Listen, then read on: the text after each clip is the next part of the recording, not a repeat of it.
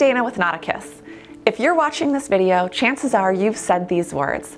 I love my boat, but we hear you and we're here to help. In this series, we're going to examine the most common performance issues we hear about from boaters like you every day.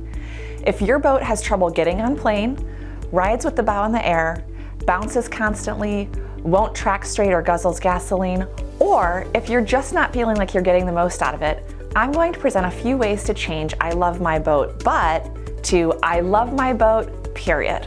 By far the most common complaint we get among boat owners is that their boat is slow to get on plane. First, what does this mean? Getting on plane is the term used to describe the post-acceleration point at which the boat skims over the surface of the water instead of plowing through it. It's also referred to as achieving a level attitude or running angle. Struggling to get on plane is caused by a number of things. Most often, it's due to excess weight at the stern. Nearly all outboard or stern drive boats are stern heavy. The addition of trolling motors, jack plates, bait tanks, etc. add to the problem. If getting on plane more quickly is your dilemma, here are a few things to consider when selecting a planing device. A popular fix for this problem is a hydrofoil. The device is shaped like a wing and attaches to the motor's cavitation flange using through bolts. It works by providing extra lift at the stern to help the boat get on plane. Hydrofoils are often marketed as stabilizer systems, but this is misleading. As you can see, this device is mounted in the center of the stern, which offers no side-to-side stability at all. In fact, this can create more imbalance and produce a teeter-totter effect.